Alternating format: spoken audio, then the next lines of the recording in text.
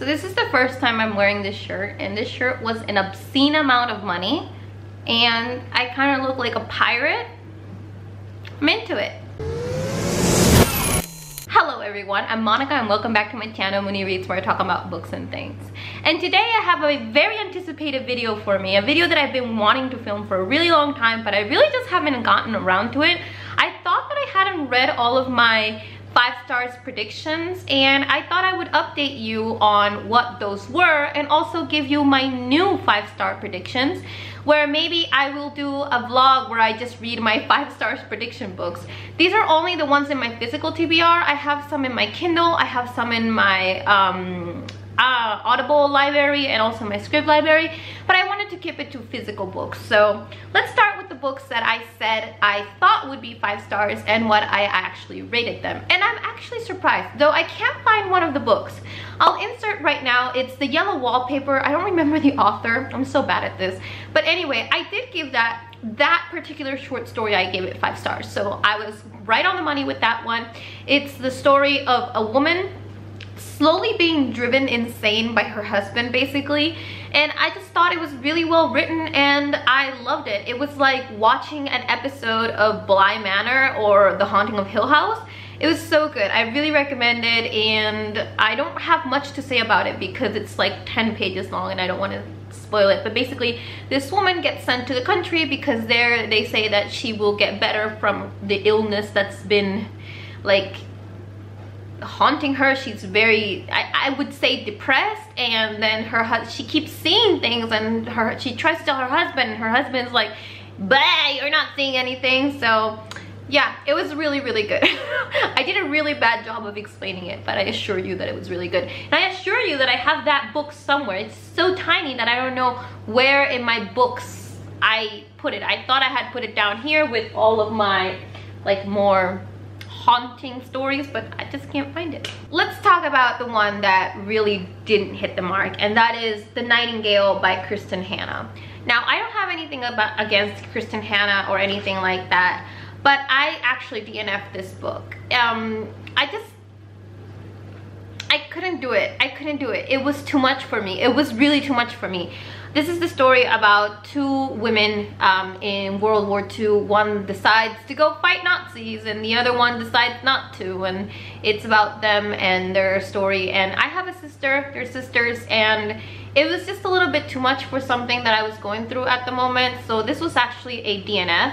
I might pick it up at some time, but I don't know if I want to hurt myself like that. Like, I like books that make you cry and that make you think and all that jazz, but at the same time, it's like, do I want to put myself through that? I'm not sure. So for now, this is the one DNF that I have in my 5 stars prediction original video, which I will link up here if you want to watch. So there you go. I DNF'd The Nightingale by Kristin Hannah.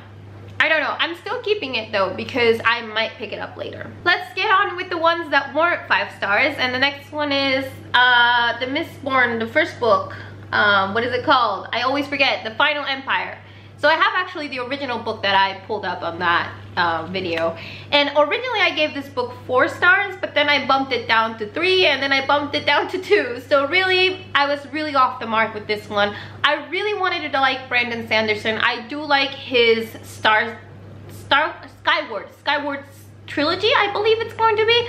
I do like his more science fiction stuff, but again, this is a high fantasy novel, and I don't know what possessed me to thinking that I would like a high fantasy novel enough to give it 5 stars, but I really didn't like this, and I've ranted about this recently. I will link it up here, but it just has a lot of the tropes that I don't like, you know, the one girl in a group of friends, because obviously there's no women in this book except women that are there to further or hinder the romance in the book. So it's just really annoying and it's boring, and I just couldn't get into it. So I am keeping this copy though, you know, just to have it in my shelves, just in case, because everybody, whenever they come to my house, which isn't often because, you know, lockdown, but when they come to my house, they're like, have you read Brandon Sanderson? I'm like, yeah, right there, look, I read it, didn't like it. There you go. And then we get to the happy part where I tell you that, well, 4 out of the how many? 6? Was it 6? Yes, I actually picked 6. 4 out of the 6 books that I thought would be 5 stars ended up being 5 stars. And let's start off with My Cousin Rachel. Oh my gosh, do I love this book, and I love the movie too. I did a book to movie adaptation project on this. I will link it up here. This book is about a young man whose parents died, and he was raised by his cousin.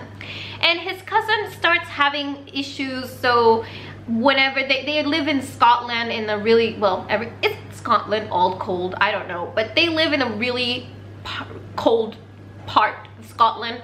And the cousin goes to Italy to spend the winters because it's just bad for him and his health to stay in Scotland.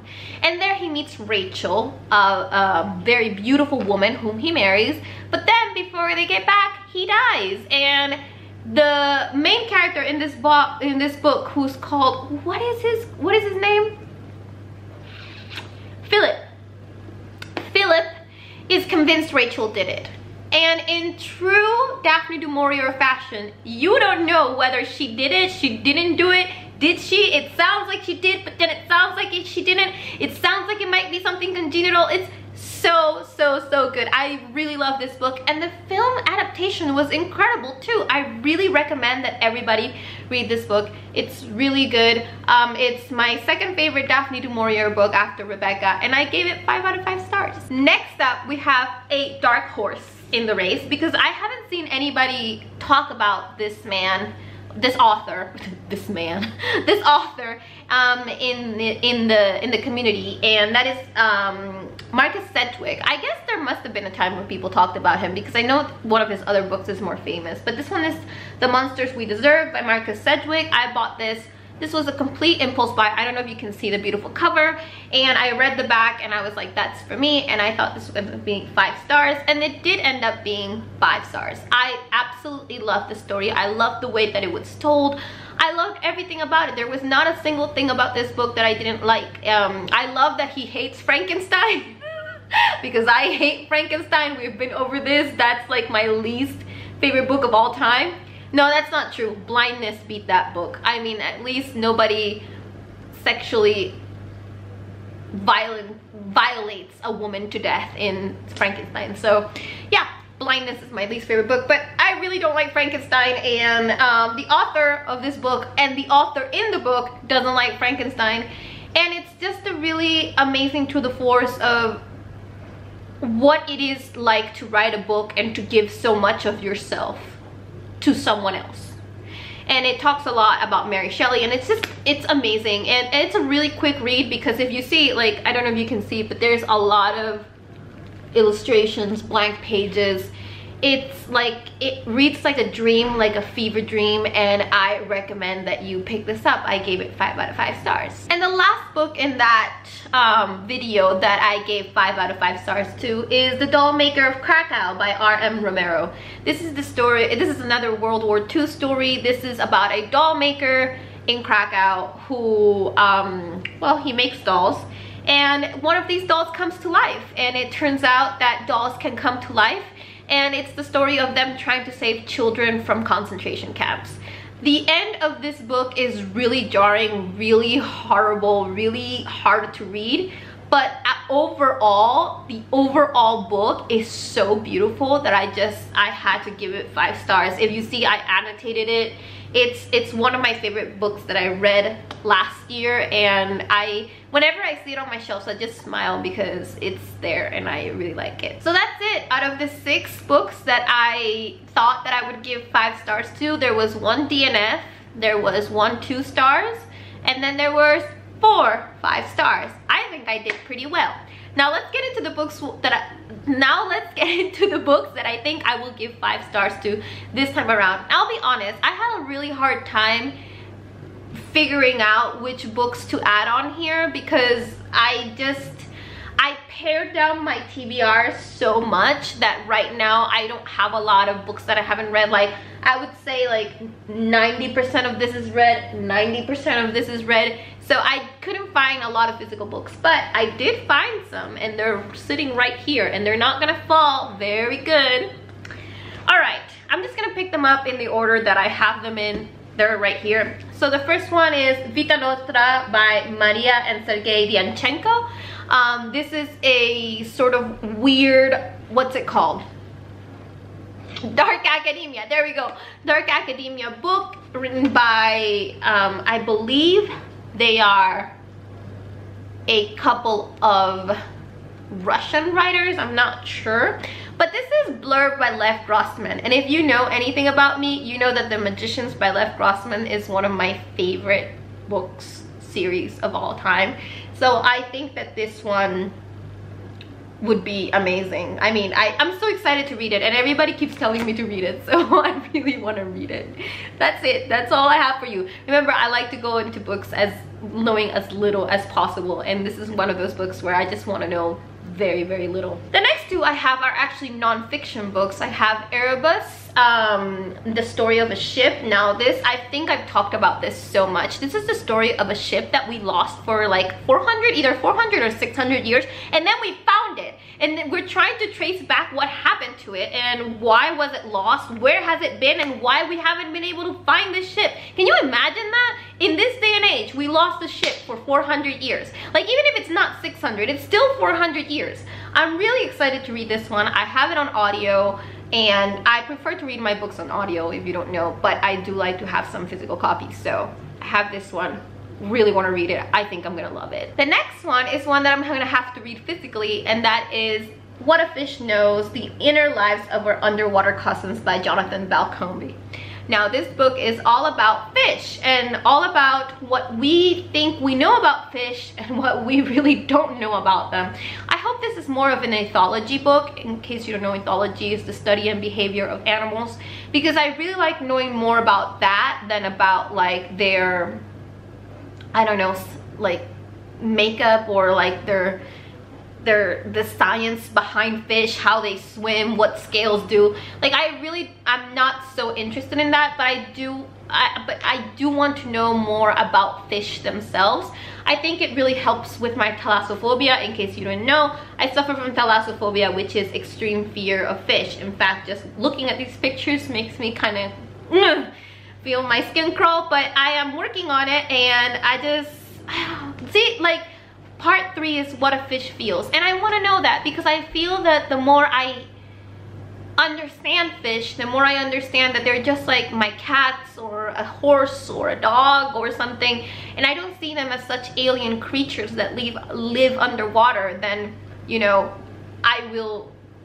my fear will be diminished a little bit. So that's why I'm excited to read this book. And again, it's about fish and feelings. I actually think fish are really sweet animals, and I really want to know more about them. So this is the next 5-star prediction read. That's it for the non-fiction. Now I have a few fiction books. The first one that I'm gonna bring out is Elatsoe by Daercie Little Badger. Everybody has been saying this book is amazing. This is like a murder mystery book with magic thrown in, which is not usually my style, but I do like to read Indigenous and First Nation authors, and Daercie Little Badger is First Nations, and I think this is gonna be a fun read. This is the only one that I don't have in audio or in Kindle in any way, so I have to read it. No, this one and this one. I have to read both of these physically, and usually that wouldn't be a problem, but I've gotten so used to reading in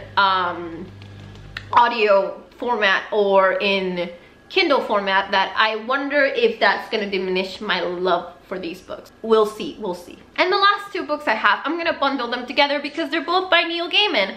I have The Graveyard Book by Neil Gaiman, which I think is the story of a little boy whose family is murdered and he ends up in a cemetery and is raised by ghosts.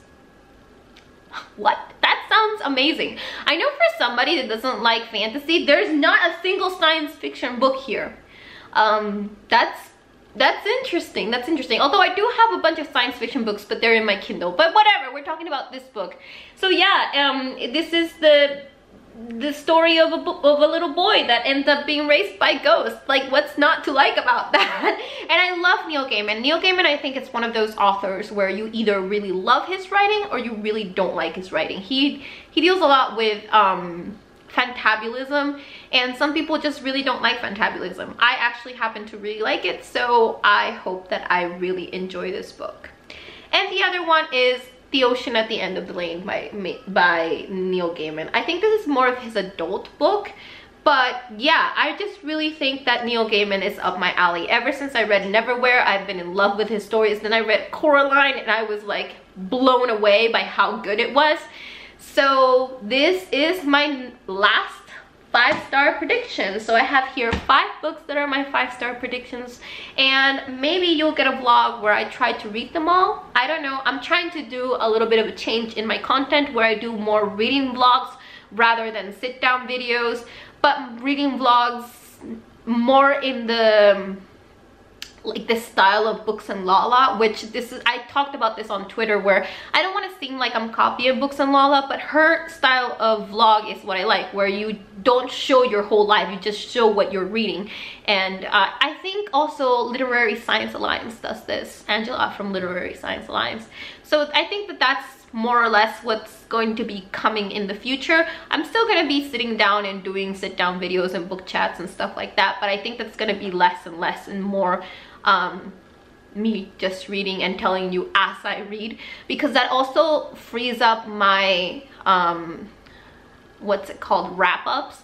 Because when I'm really reading like I'm normally reading, I'm reading 14-15 books a month, and doing a wrap-up for that is really draining on me, and I think a lot of people don't even watch it till the end because it's just like 50 minutes of me doing a wrap-up. But maybe if I do a vlog, maybe people will be more interested, and maybe even I will be more interested to be talking about a book as I'm reading it, because sometimes you've read something 3 weeks ago and you don't remember exactly how you felt. So yeah, without any further ado, that's all I have for you today. Thank you so much for coming to my video. If you're new here, please like, subscribe. And if you're not new here, just like or leave me a black heart down below to let me know that you've watched this far. With that being said, I leave you with a friendly reminder that I post videos 3 times a week, or at least I'm trying to, and that I will see you all in another galaxy far, far away. And of course, that I appreciate each and every single one of you. Bye. You know what's the worst part about filming YouTube videos is putting your books back. I don't know how people do it. I don't know how people do it and don't like throw a tantrum, because I want to throw a tantrum right now.